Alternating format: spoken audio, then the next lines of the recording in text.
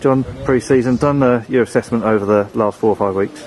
It's been tough, as always. The fixtures that were brought in were tough, to finish with this one.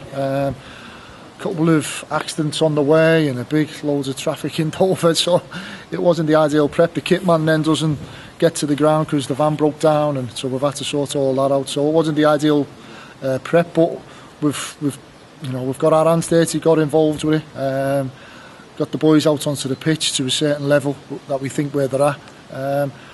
I thought it was a really competitive game. I thought they've used the hill and the winds really well first half, and we knew what we would have to combat.